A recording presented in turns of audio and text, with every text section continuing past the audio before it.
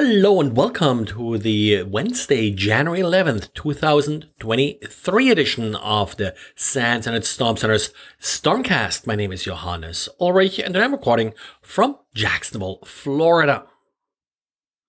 Well, it's Patch Tuesday, and of course we got to talk about Microsoft, a total of 98 vulnerabilities being patched. Sometimes people ask, why they see other numbers being quoted in other articles. We typically also consider the Chromium vulnerabilities that are being patched as part of Microsoft Edge. We also sometimes include advisories that Microsoft publishes that are not technically patches, but just some sort of updated configuration guidance and such. But anyway, so let's dive in what we got here. Nothing really overly exciting, I think, this month. We got one one vulnerability that has already been exploited, and that's an elevation of privilege vulnerability in the Windows Advanced Local Procedure call, CVE 2023-21674. Interesting here is it's not just sort of a simple privilege escalation, but it's also a browser sandbox escape vulnerability. So this would be the vulnerability you need to turn a browser vulnerability into sort of unrestricted system privileges. And yeah, definitely something you should pay attention to. And as I said, it's already being exploited. We also have a previously disclosed vulnerability that has not yet been exploited as far as Microsoft knows, and that's another privilege escalation vulnerability in the Windows SMB witness service. The other critical vulnerabilities affect the Microsoft cryptographic service, again, privilege escalation. We also have a security feature bypass in Microsoft SharePoint. And finally, we got two tunneling protocols here that had a number of critical vulnerabilities. One is L2TP, and then we also have two critical vulnerabilities in the Windows Secure Socket tunneling protocol.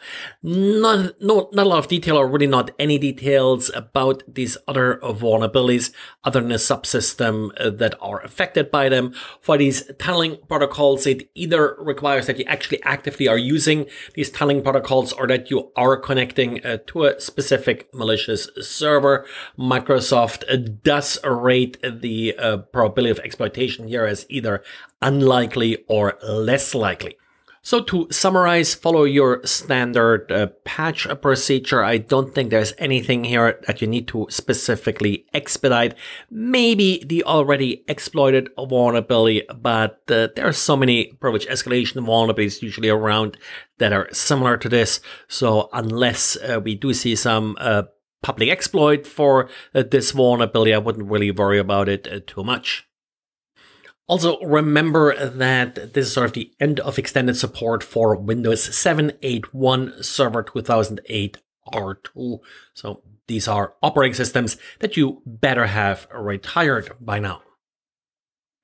And regarding vulnerabilities, we have a write-up by SonarQube with more details regarding an unauthenticated remote code execution vulnerability in Cacti. I believe I talked about this in December when it was patched, but with this additional detail, this becomes even more relevant. Cacti is a web-based system, allows you to monitor uptime on servers and performance and the like. So if you haven't updated it yet, well, it's urgent now that you update. An unauthenticated attacker is able to execute arbitrary code using this vulnerability. And researchers from the University of Sheffield and Vuln University did take a closer look at text-to-SQL models.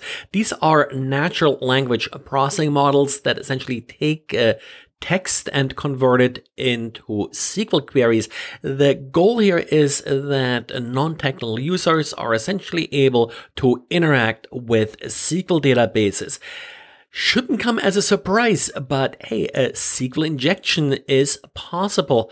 Remember the good old Bobby tables. If you are essentially asking this particular system, what is, let's say, the student ID of Bobby tables, then it will just take the name that you spoke or typed and insert into the SQL query without any kind of sanitation. Not really sure why they're not doing something like prepared statements and such. I'm not really familiar with the systems they looked at here. They looked at 2 different commercial products that implement these text-to-SQL models and found essentially the same type of vulnerabilities in both of them. Well, and this is it for today. Remember, there are stickers available. Just go to the show notes page. If you had problems registering for an account yesterday via the Shield website, that should be fixed now. Thanks to the user reporting it. And well, talk to you again tomorrow. Bye.